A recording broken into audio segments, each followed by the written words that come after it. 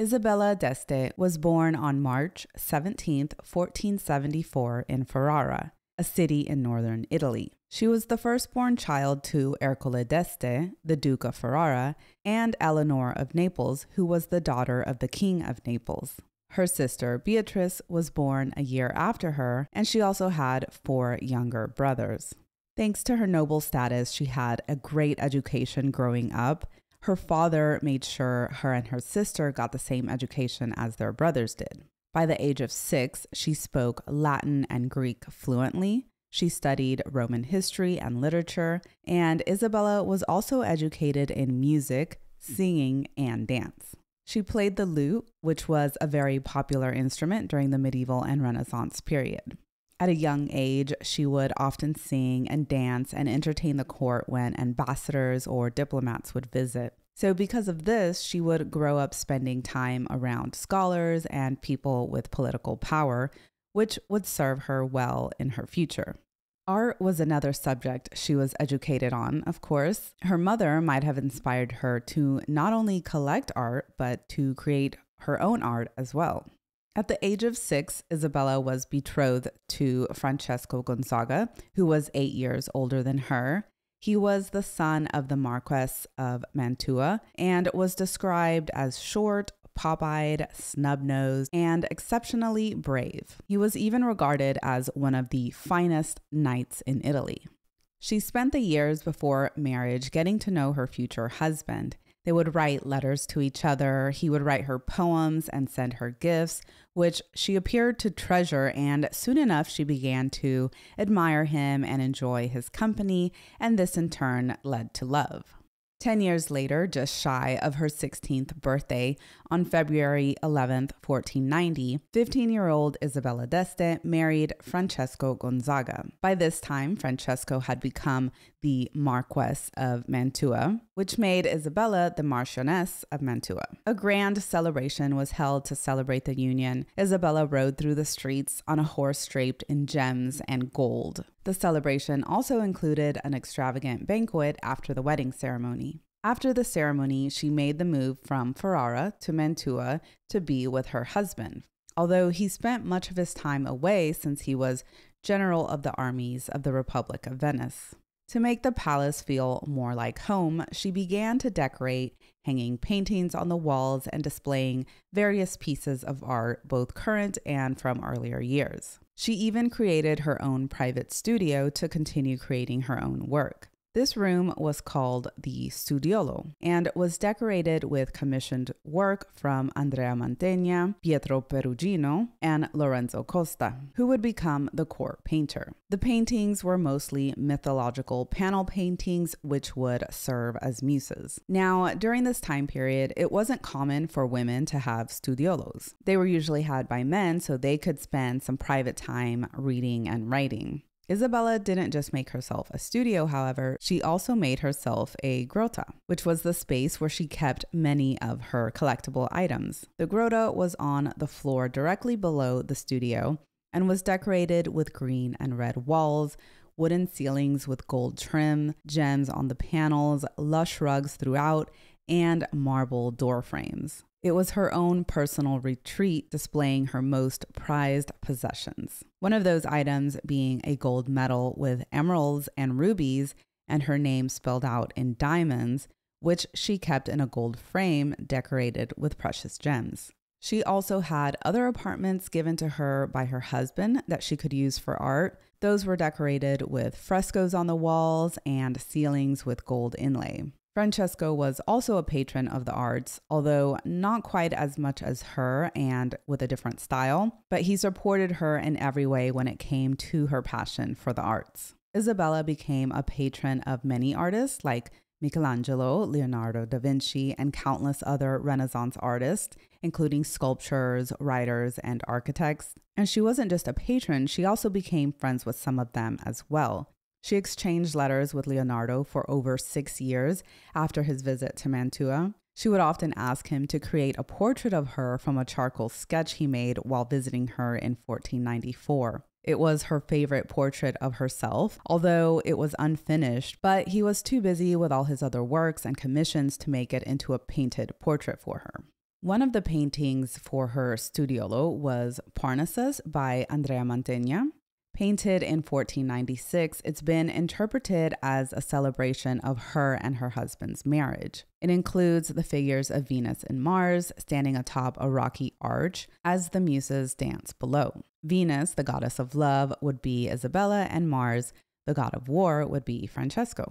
Parnassus was meant to be part of a series of paintings, but Mantegna only completed one other piece, Triumph of the Virtues. Here, Isabella would be depicted as Minerva, the goddess of war and wisdom. And once this painting was completed, Isabella decided that she wanted to move on to a newer style of work from newer artists. So Mantegna was never able to complete the series. Isabella had a very strong personality and was said to have been a bit difficult when working with artists. She would give them extensive instructions, strict deadlines, and would sometimes even threaten to refuse payment if she wasn't happy with the work. For example, in 1505, she argued with Perugino, who painted The Battle Between Love and Chastity, that Minerva should never be depicted naked. She also showed her disappointment in that it wasn't painted in oil.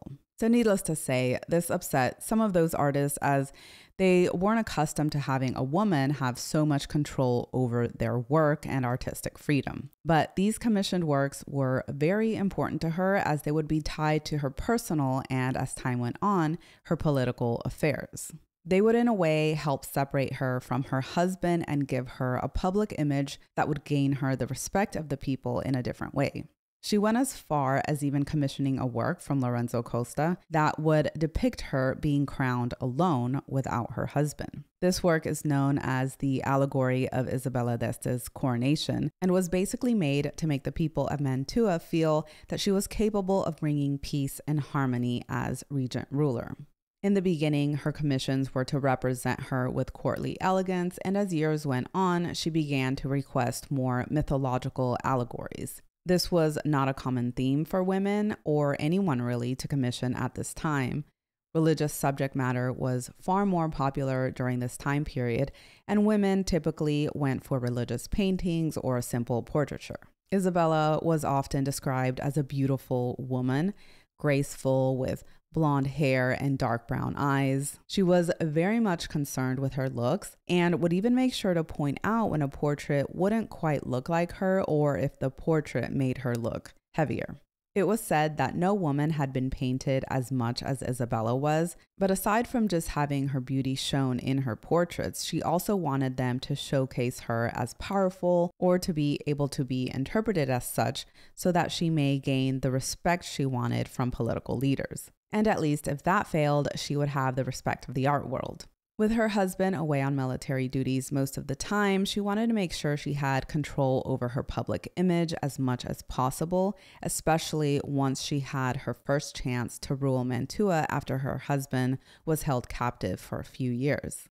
Isabella became a mother in 1493, about 4 years after her marriage to Francesco. She had a daughter who she named Eleonora after her mother who had died just before the baby's birth. And then she gave birth to another daughter in 1496, but she lived for less than 2 months. Although her husband loved his daughter very much, Isabella was a bit upset that she had not produced a male heir for him. She would even write to him after the birth of their second daughter, angry with him and even putting the blame on him. He didn't really care though, because he just wrote back to her saying how he would have loved to have met his daughter and spend time with her. So this was just another example maybe of how Isabella was so concerned with her image. Maybe she was worried what people would think or say if she could not produce an heir. In the year 1500, she finally gave birth to a son and the future Duke of Mantua. It was no surprise that he would become her favorite child. She went on to have 5 more children, 3 girls and 2 boys, but one of those girls would only live to be 7. Francesco Gonzaga was captured and held captive in Venice by French forces in 1509. At this point, Isabella would become regent and serve as commander for the city's forces. She quickly learned the finances and politics and took charge of employees and everyone at her service. During her time as regent, she imposed strict budgets, which allowed her to save money and would in turn be used to purchase land that would earn her money. With this, she was able to upkeep the city and keep the citizens happy, and in 1512, she was able to negotiate a peace treaty which provided her husband's safe return home. During this time, however, she began to see her marriage fall apart. The problems had already begun before he was captured due to his infidelity with other women and a relationship with Isabella's sister-in-law, Lucrezia Borgia. That relationship actually lasted for a few years, and Francesco would eventually contract syphilis due to all his sexual relationships.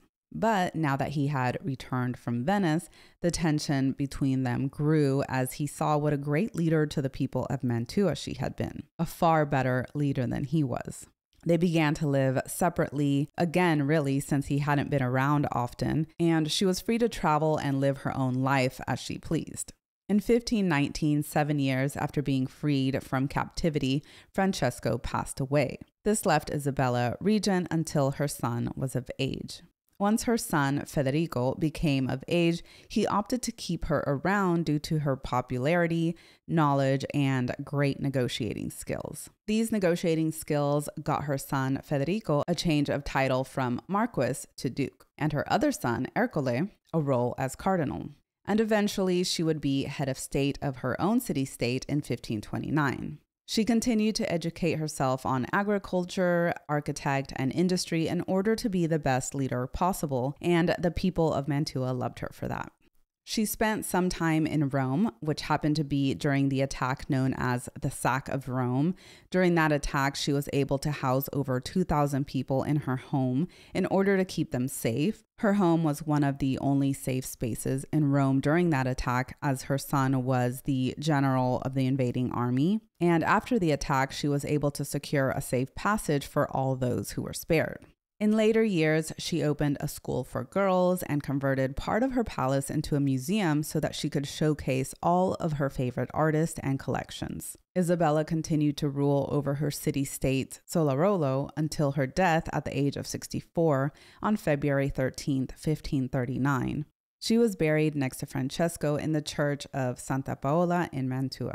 She left behind over 40,000 letters that documented her life, 28,000 of those being letters she received, and about 12,000 of those were copies of letters she wrote herself. Those all remain in Mantua today, and in some of these letters is where we see her talk about fashion and how she even claimed to have invented new trends like certain headpieces and necklines on dresses.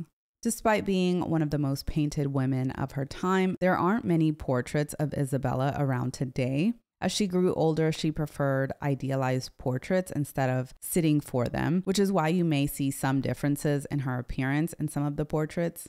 After her death in 1539, many artists and poets paid tribute to her. Some painted her and others wrote about her, referring to her as supreme amongst women, the wisest woman, and even the first lady of the world. So I hope you guys enjoyed hearing about Isabella D'Esta. Her sister, Beatrice, was just as powerful of a woman and also made a big impact politically in Milan. If you want to hear more about the Middle Ages and the Renaissance, you can find me as History by Lynny on Instagram, TikTok, and Facebook.